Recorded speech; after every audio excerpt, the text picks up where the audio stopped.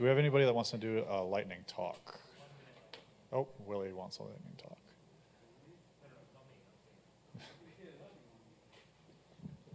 Hey, Joseph, this is Mike Snitzer.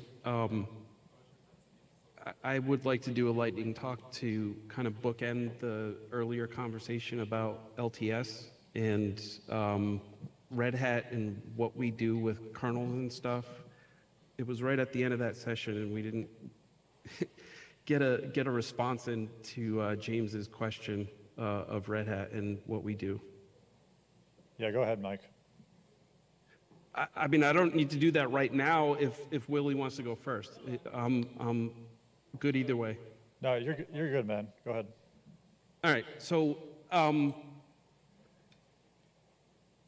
James asked the question, you know, SUSE and other corporations, like they've kind of gravitated towards LTS and making use of that for the basis for their kernels for long-term support. And so Red Hat I'm an upstream maintainer for Device Mapper, right? And so my contribution to LTS is in terms of tagging commits in upstream Device Mapper as the changes go in that should be for stable. And I do that religiously.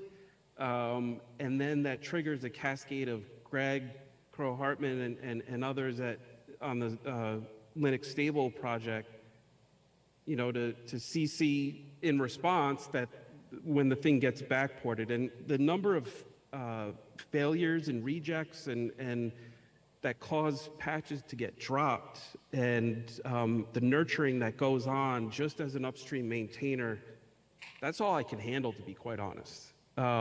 There's a lot of work involved in supporting that and making sure that a patch isn't skipped and that kind of thing. So I don't question that there's a significant effort that is required of those contributing to LTS, but Red Hat just isn't tied to LTS. So the way we contribute is by way of like people like myself contributing in terms of upstream maintainer. I don't know. I mean, that's not a great answer, but we don't tether our product release to LTS like the other distros do. So I just wanted to offer that as an explanation for what Red Hat is actually doing as it relates to kernels. Okay, thank you for sharing. We rebase each subsystem individually, basically. Each subsystem is able to kind of have its own autonomy. So like Device Mapper does its own thing, Block Core does its own thing, XFS does its own thing. And so it's no one release that actually we test against. So yeah, that's a good point. And I've been talking to SUSE engineers, and I mistakenly said that SUSE follows LTS, and it was wrong, and they corrected me. But if what we talked about is that if SUSE or Red Hat would not, I understand that you don't want to follow LTS because you don't want a stream of fixes from all the subsystems, and I understand that completely. But let's take example XFS. I was talking about XFS, and SUSE engineers, they do not have a lot of XFS and resources. So they do not want to follow LTS. But if they would have chosen a kernel to be based on that is the same as LTS or close, doesn't matter, they can work together in collaboration with the community developers working on XFS for LTS and just test together, collaboratively choose the patches, test together, and apply the XFS LTS patches onto your kernel. And it can be LVM or any other subsystem that RHEL keeps relatively updated. So here's a question for you. Are the LTSS patches marked with fixes? It doesn't matter, they are in LTS. No. That wasn't my question. My question was, are the LTSS patches marked as fixes? Not always. So, and then the next question would be, why not? Because the fact that they are in LTS means that they are fixes. No, Well, that's Well, not. a lot we're of not them are wandering- marked no, as no, no, no. fixes. That's how they got into stable. We're not wandering down this road. I'm fixing to go home. Next, Willie, you're up. This one's more organizational than anything. For those who aren't aware, Plumbers is going to be in, I want to say October in Virginia. I thought it was November. November in Richmond, Virginia. Yeah. For the last 2 years at Plumbers, we've had an track. Blastermill and I co-ran it in Ireland. We are not planning on submitting one this year. 2 reasons. I mean, originally, we've only done it for 2 years. We started doing it initially because COVID, so we didn't have LSFMM, so there's really no other way for the people to get together and have the kinds of discussions we've had this week. We decided to continue it in Dublin, even though we had previously met in California, because it being in Europe meant that that some people were able to get to Dublin who couldn't get it to California. So it seemed worth doing last year. I don't see there being a particularly large number of people who can make it to Virginia in November who couldn't make it here this week. I mean, I'm sure there's some, but it doesn't seem compelling to either myself or Blastermill to submit a proposal for a session, and so we're not planning on doing it. If anyone thinks we're making a horrible mistake, now's a really good time to shout at me. Everyone's looking bored. Okay, great. Or they should actually volunteer to organize the mini-con, right? It doesn't have to be you all. No, it doesn't have to be me at all. But if nobody knows that the people from last year aren't going to bother doing it this year, then it kind of falls on the floor because they don't know that they were supposed to step up, which is actually what happened the previous year. None of us knew that nobody else was doing it, so we didn't get one. There is no self-interest in my comment at all, because I'm not in any way associated with the planning committee of Plumbers at all. But I would prefer if we had one. No, it's fine, obviously, if there is no reason for you to do one. But just speaking for the committee, I think we'd be delighted to have you. And Mike is the organizer of the micro-conference track this year.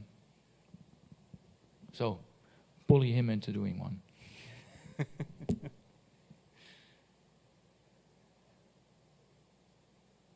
Okay, thanks. That was it. Perfect. Does anybody else have a lightning talk they want to get through? All right, cool. We're going to have a wrap up now. So we're going to have the track leaders come up and give a quick summary of what was discussed, plans, how everything went, that sort of stuff. So let me get Amir, Mikala, if you're around here, or Dan, and Martin or Daniel, whichever one of y'all, and other Martin, both Martins. Oh, go ahead.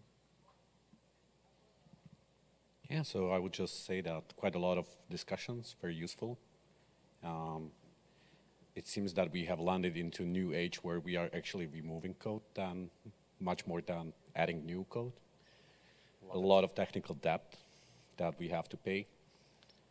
We have discussed to hopefully not have documentation discussion next year again without too much work behind.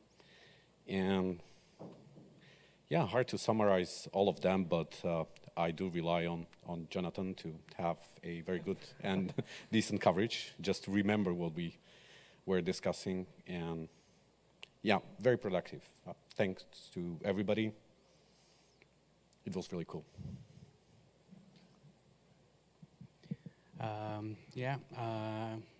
My personal feeling is that it was very successful, that we were able to make progress on several things. We had one thing we had is a meetup of several Fuse developers discussing few emerging Fuse technologies and how they all emerge together.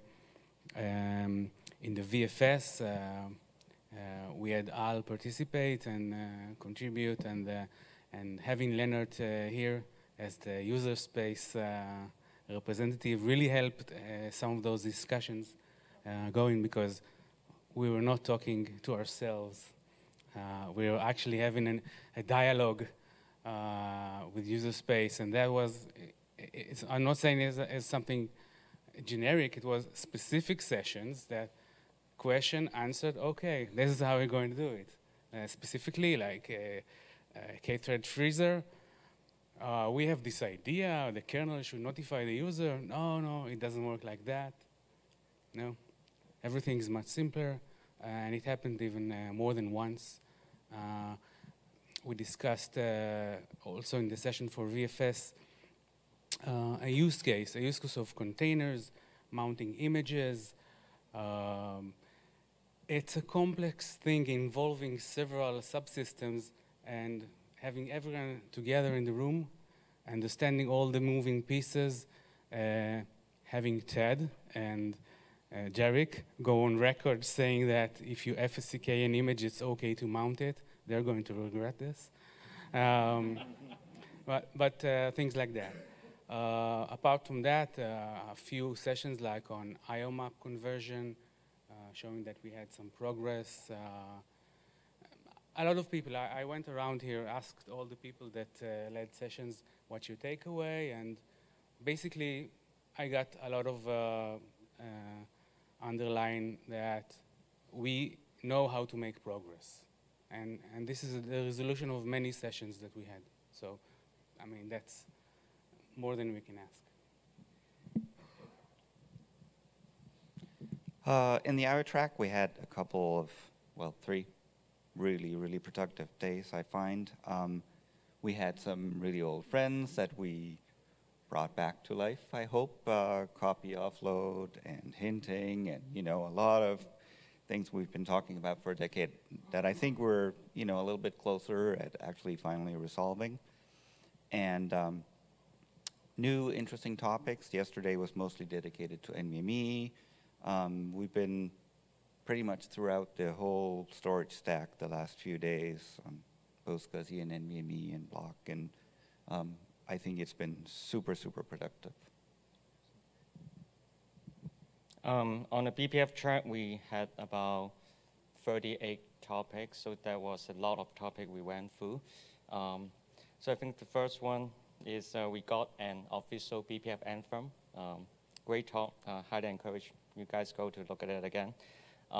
We also have a lot of discussion on Kfun, how BPF can write a data structure map in BPF alone and new hash algorithm.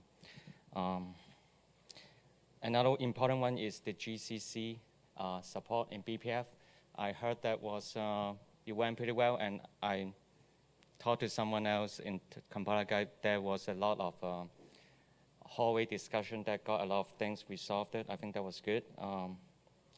So we also talked about BPF, new way of passing BPF capability, citing the BPF program. So second day we talked about BPF, how BPF extend to other subsystem. I think one of the highlight is the Fuse BPF. There was a lot of very engaged discussion.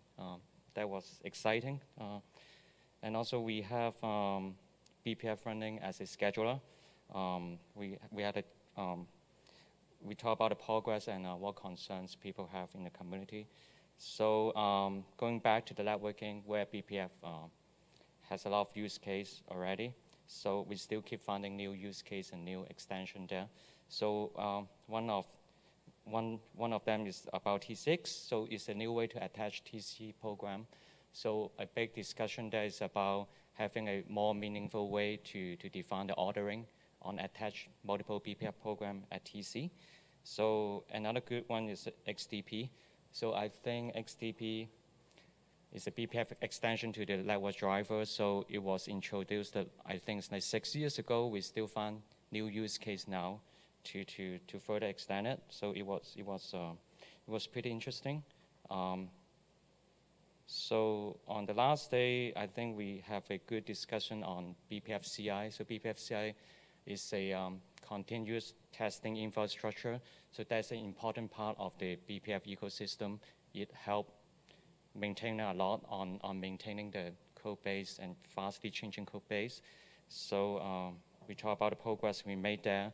So we support new CPU architecture, and I think most of the people got a chance to give it a try to try how to test things in the CI. Yeah, I think that's pretty much it. And I see a lot of old faces, and also I see some new faces. So hope to see all of you next year. Awesome. Thanks, guys.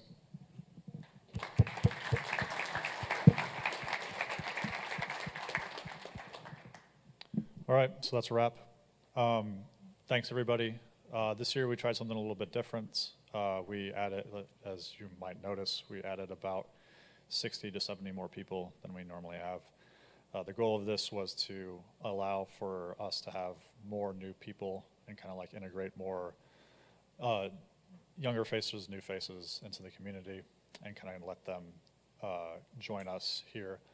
I personally think it went really well. I don't feel like, one of the things that we always talked about before was like we wanted to keep it really small because we wanted it to be intimate and we wanted to make sure that we were still making progress and that it didn't get too big or unwieldy, which is valid and I agree with wholeheartedly, but you know, it kind of got to the point where it was just like the same people showing up. And especially as we like added more, adding BPF, like it kind of constrained everybody else. I'm of the opinion this worked really well. I haven't heard any negative comments. If you have negative comments, keep them to yourself. No, let me know. If we want to go bigger, we could probably, I think this is a good sweet spot. I know Willie said 200 people before, but at some, I don't know. But I could be convinced either way. The nice thing is I don't have to be convinced because I'm not doing this again. We have to pick the program chair for next year. Usually we rotate this around the different groups. So, you know, File System did it, MM did it last. I don't think BPF has done it at all, so I think BPF is on the chopping block. So do you guys want to right now throw a victim, or do you want to like discuss it amongst yourselves and get back to me? All right, discuss it amongst yourselves and get back to me. For next year, Tricia has said that we have the option of co-locating with OSSCon again. I know for them that makes it easier because then they don't have to like, when we go separately, it's nice, we all love like being by ourselves, but it means that those, they have to go to the hotel, all the different hotels, they have to get quotes, they have to do all this thing. And so when we co-locate, it just makes their life easier. Again, I'm of the opinion this worked really well because we have been separate from everybody else. It's not like we've had to deal with anything. And you know, of course, the venue was beautiful. Next year, OSSCon is in Seattle. So if that does not appeal, then again, I'm open. Again, I don't get to make the decision, but if you would rather not be co-located or you have strong feelings, please let me or the next PC know. And yeah, it is super expensive. I think so. It's gonna similar time of the year. Yeah, so early May. Yeah, does anybody have any feedback or anything they want to yell at me right now?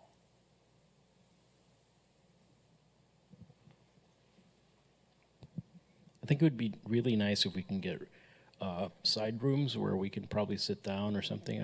It was pretty hard to have side conversations where you needed to whip up a laptop or something like that. That's all. Oh, and it'd be nice to be able to get beer too. That's fair. All right. Thanks everybody for coming. This has been really great. Thanks to the whole program committee. Like I honestly just deal with logistics. I didn't do the schedule or anything. Like you guys all did that. So thanks to y'all and thanks for everybody for coming. Appreciate it. Hey, Joseph.